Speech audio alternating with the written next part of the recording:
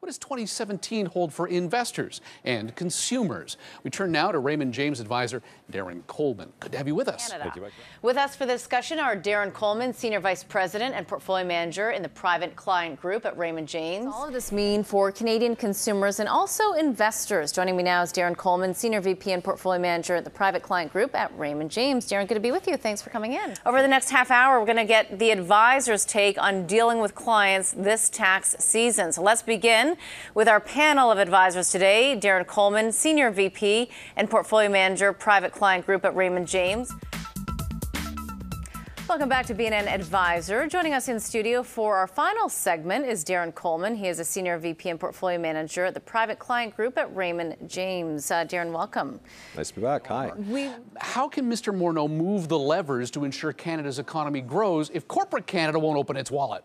Well, that's beyond my ability to answer that question. I mean, we work primarily with individuals at their kitchen tables, at their office boardrooms, to try and figure out how they manage their own economy for their own families. So Mr. Morneau has a challenge, obviously, to do this across the country.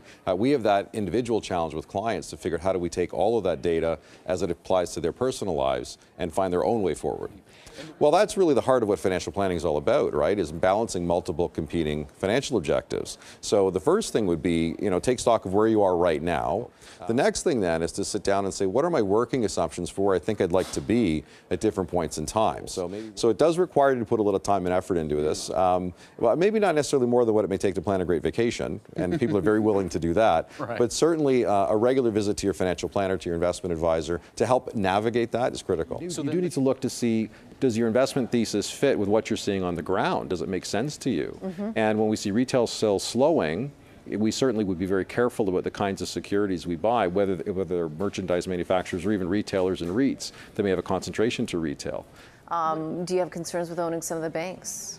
The banks have certainly been great investments for Canadians. The dividends are very robust. When we own banks for clients, we really want to focus on the quality of the dividend income that we're getting, and the price appreciation on the security is secondary to us. And I would say that's probably the right way to look at banks as an investment for Canadians. I'd say careful as opposed to cautious, yeah. So I think the trick for everybody is actually have a plan.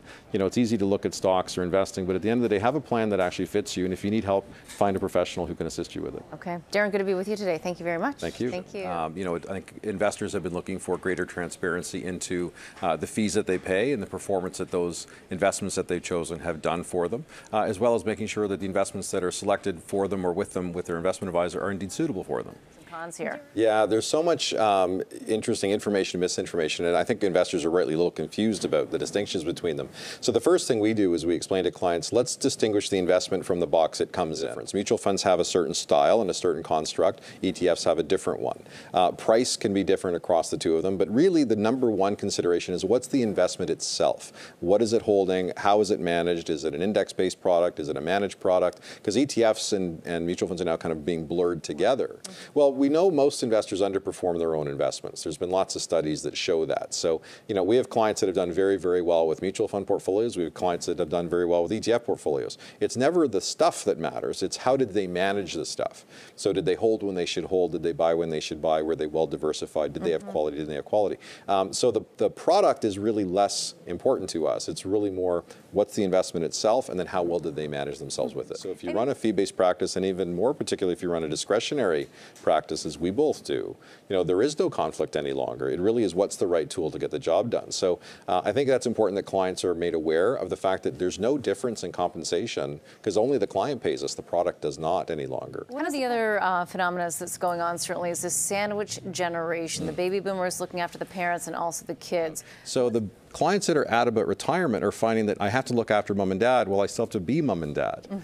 So their retirement is now complicated by not just looking at their own retirement, but looking sideways up to parents and down to kids to figure out what to do. But clearly in Toronto, we tend to have a lot of high income, more so than in other places around the country. So more people are affected by the high-end, the highest marginal tax bracket. So a lot of concern around how do they keep more of what they've been able to make. So tax planning plays a really key role for us. Okay. Yeah, because it's one thing to earn it. The next thing is how do I keep as much as I have. Absolutely. Darren, good to be with you. Thank you very much. Thank you. Thank you. Darren, let me ask you, even though you might not be the millennial. I'm not a millennial anymore. But hence I'll start with you. You know, what's interesting is that the different generations actually don't have as much that it makes them different as much as makes them the same. It's really when you're at a certain stage of life, certain things take precedence. So when you're a millennial, you're probably trying to figure out, how do I get the job that I want? How do I meet the partner that I want? How do I maybe start a family? And those are the same issues their parents had when they were that age. So as people go through life, they will have certain commonalities that appear based on where they are in life. And I think what's different today perhaps is how technology affects people, and it affects boomers, it also affects millennials. So it may not be as much about substance, it's probably more about style. Do you meet with them in person? How often? Well, we do a lot of WebEx now, and because we have a cross-border practice, we had to put that in place for clients that aren't in Toronto, that are across Canada and into the United States. But at home, I'll have my phone, and we'll take questions and answer back at all times of day and night now. And how difficult it really is. Darren, you do say that it's important to pay yourself first. What exactly does that mean, and what does it look like? Yeah, so we changed that up a little bit. So the advice of pay yourself first came from Dave Chilton in The Wealthy Barber. We're all familiar with it, and Dave's book has been helpful for hundreds of thousands of Canadians, and we're certainly a big fan.